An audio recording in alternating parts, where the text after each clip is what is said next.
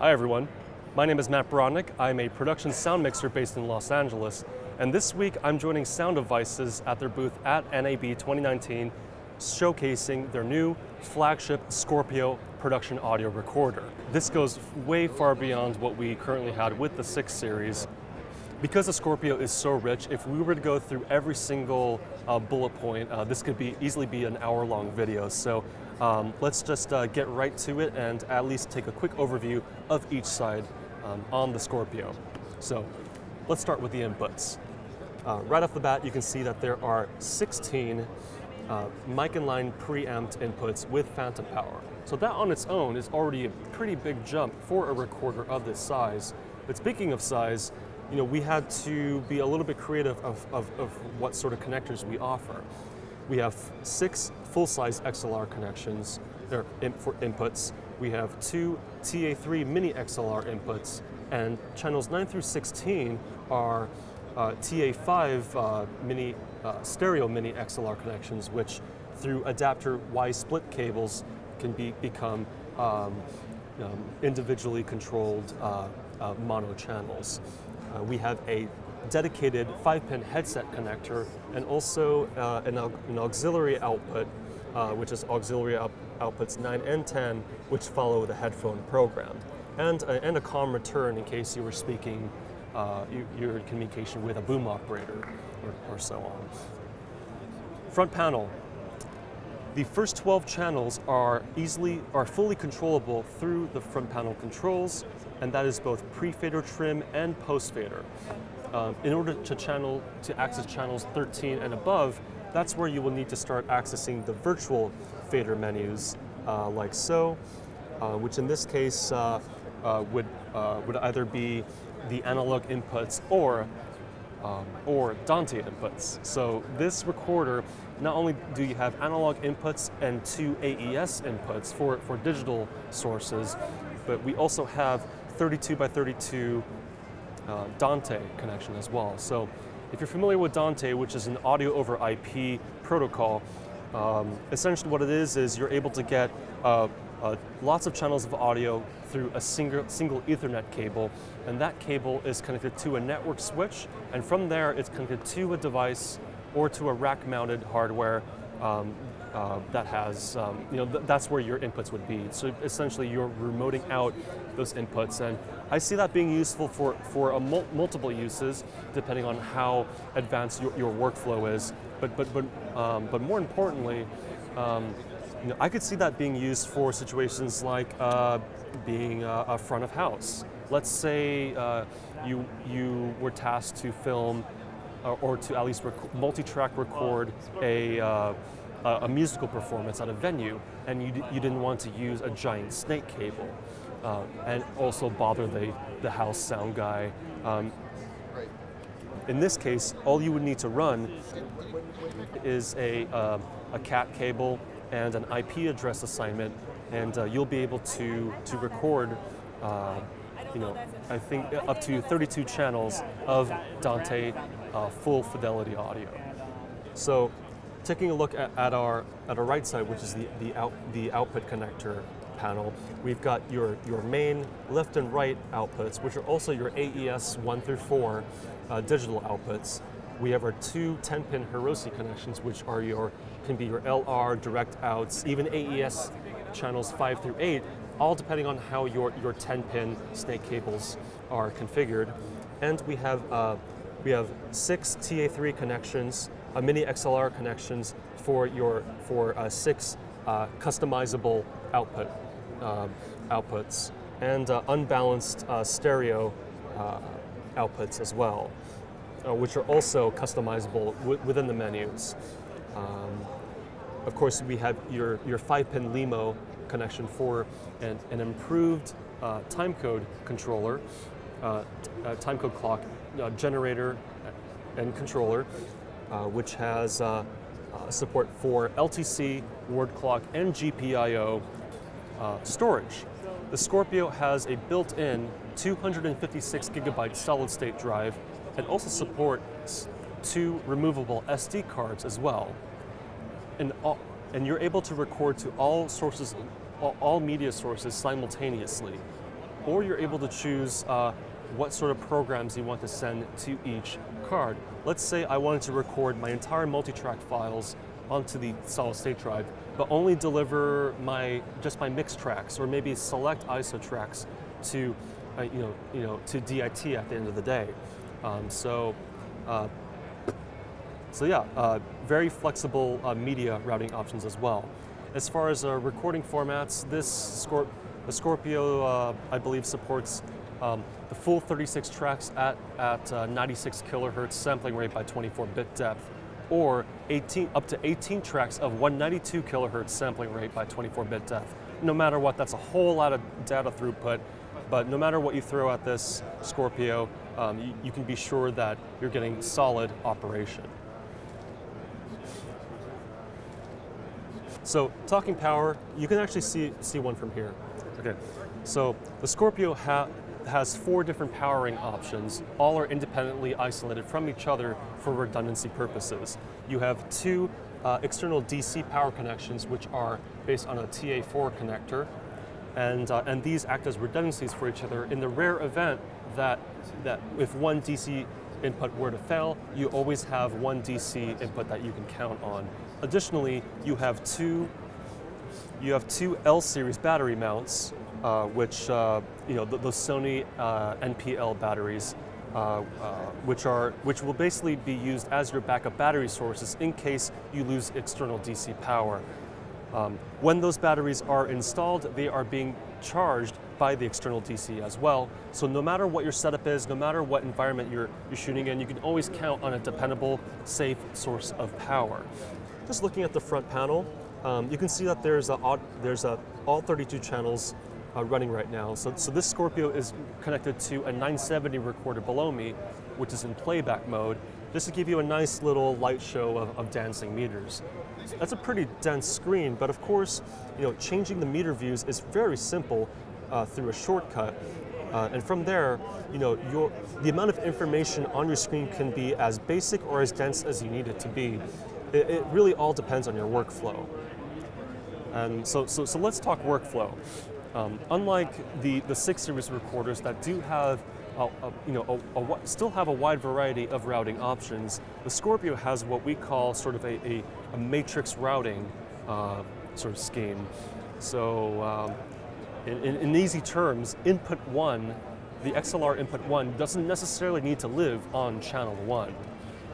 And you can either assign channels to individual direct outs, or you can create custom bus programs which can be routed into any combination of the analog or digital outputs. So the best way you can do that is by you can go to the bus. If you go to the bus menu, and you can create up to 10 bus mixes. Let's just go to bus 1. So this is an example of one of our bus menus here, and from here you can assign any combination of ISO tracks, either pre or post fade.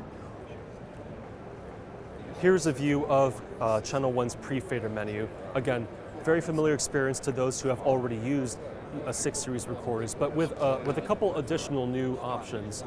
Because of the expanded, more advanced DSP processing, we can do certain things like maybe an expanded range of high-pass filtering. You can sweep this from 40 hertz all the way to 320 hertz, compared to, I believe, what was 240 on the 6 series recorders. You can set both the channel and output delays up to 50 milliseconds, which is useful if you need to sync up your audio to Video Village. We have expanded limiter support, which we can dive into that in just a moment.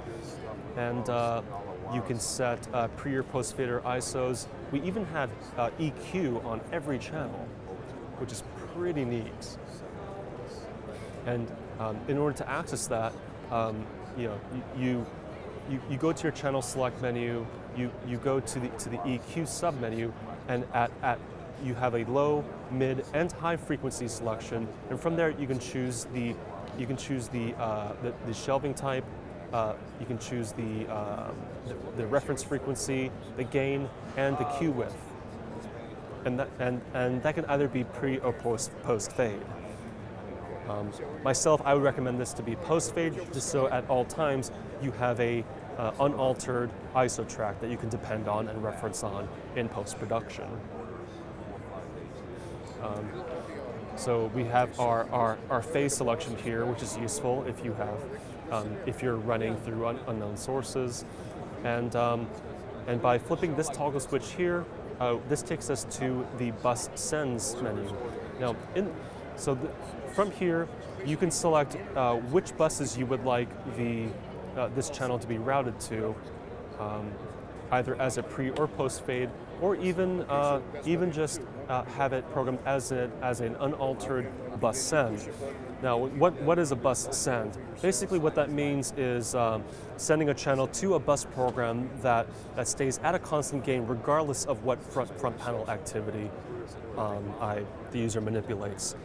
This is useful in a situation to where you just need a constant output feed to Video Village or to a director, or maybe to someone who's just uncomfortable hearing silence on their IFBs, maybe a boom operator who needs to be able to hear their boom at all times. That can be very useful too, if you want to create custom bus programs. Once your bus program is created, you can then go to your output programs, and we can go to our main left-right bus and auxiliary outputs. And let's say I just need to create an auxiliary mix that comes out of the auxiliary, the output. So let's go to X1. So from here, you can select any combination of pre or post fader ISOs. You can select you can select your bus mix programs. You can route your Slate.com sends and returns through the outputs as well, or you can even just route a return back into an auxiliary output. So very versatile. And of course, you've got you can delay the output. You can add a delay at the output stage as well. You can turn down the gain and even set the connection type, whether that's line level, mic level, or like a -10 dB level for non-professional line input devices. So that's a quick overview of the sort of the bus and output routing workflow that's capable with the Scorpio. Let me show you one other feature that I'm very excited about as a sound mixer. We're all familiar with PrePost, especially for those of you who have used the 6 series recorders, but have you heard of PostRoll? Now, first of all, you now have 5 more seconds of buffer on the Scorpio for both the pre-roll and the post-roll. So that's a lot of buffer. That's a lot of a buffer safety on both ends of your take. So we all know what pre-roll is. The Scorpio, in this case, would constantly be caching, in this case, up to 10 seconds of audio that will automatically start the file when you engage the recorder into record mode. So, but what is post-roll? We've all been in that situation where we are recording a take and everything's going great, the actors are doing their thing, the scene ends, and the director feels like it's appropriate to cut. So the director says, and cut. Wait, don't cut.